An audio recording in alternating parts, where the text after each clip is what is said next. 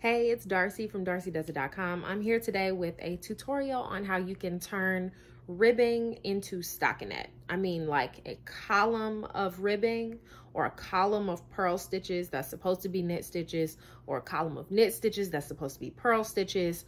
I'm going to show you on my koi turtle because I actually made this mistake about 50 rows ago, and I'm going to go back and revise it with my trusty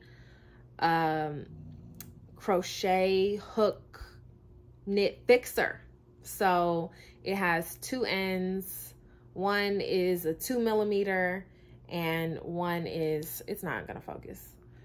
One is a 3mm, there we go, 3mm, and then this end is 2mm. And I got this from Whitney Marie Anderson. I will link her in the description. Let's get into this tutorial. All right, so it's all the stitches in between the red marker and the white marker over here. So I already corrected this row and I dropped that stitch all the way down, just like I'm about to show you on this one. This one, the purl stitch here, that one. So I'm gonna clear the way to only drop that one and protect my other stitches by pulling my needles so that no other stitches are close to the edge. And then you just pull. And that stitch will drop. Go on.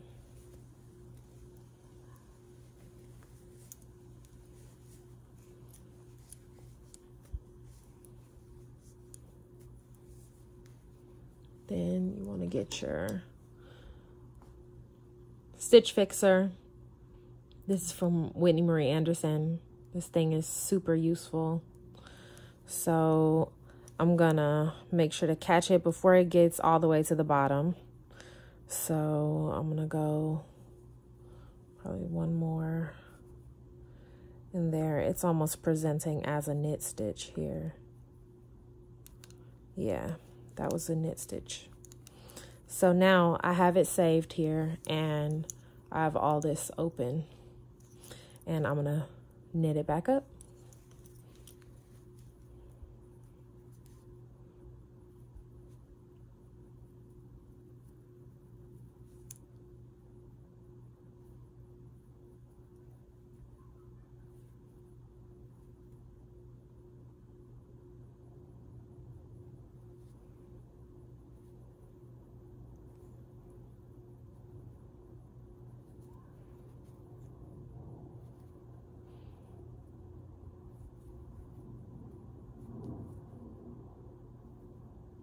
Uh-oh. This yarn is very loosely plied. You can tell by just how like fluffy the stitch definition is. So you can see that there is getting split when I'm going to crochet it. I probably could use a larger size crochet hook than this, but typically I'm using a much finer yarn than a worsted weight yarn. So it's probably better that I have this for right now.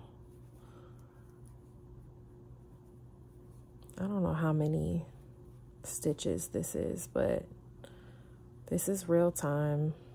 It's not sped up.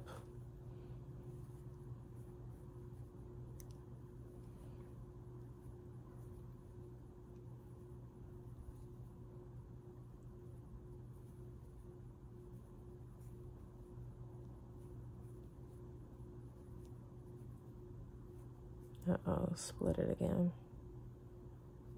If you split it, just go back again. Just take it out and do that one again. Make sure you get all the plies. That's a good way to get a hole in your sweater, is splitting the yarn. So try not to do that. Oh, see, I split it there. See, I'm gonna go back and I'm gonna fix that because that just makes your yarn weaker. The whole point of it being plied is to give it strength.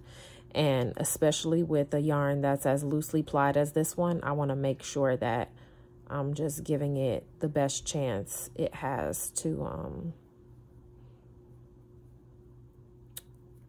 stay together and not separate.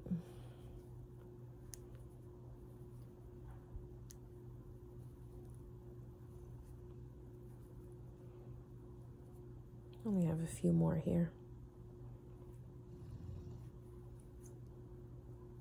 Saucy's snoring.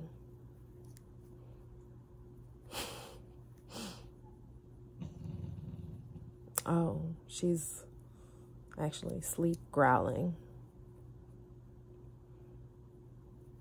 Oh, see, I split it again.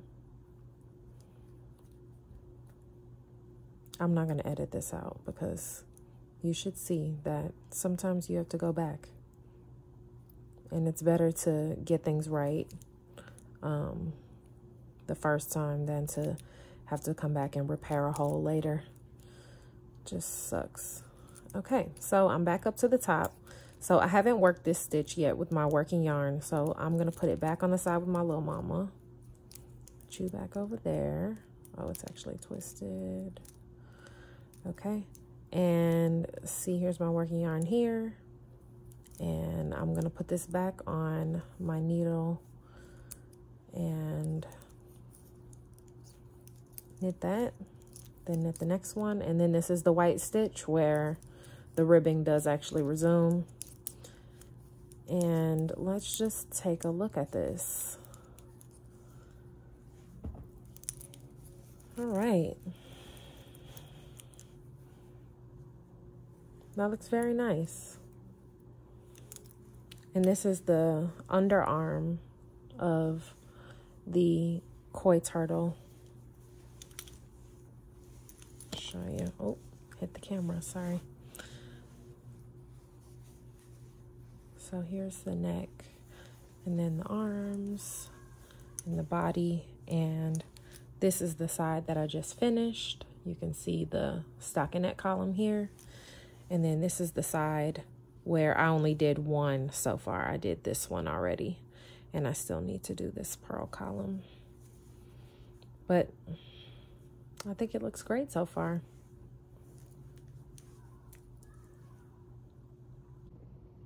If this video was helpful to you, please give it a thumbs up and consider subscribing to my channel.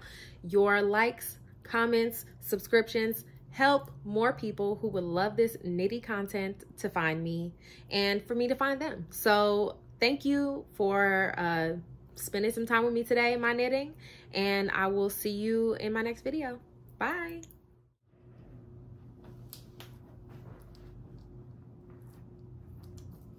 It looks so good.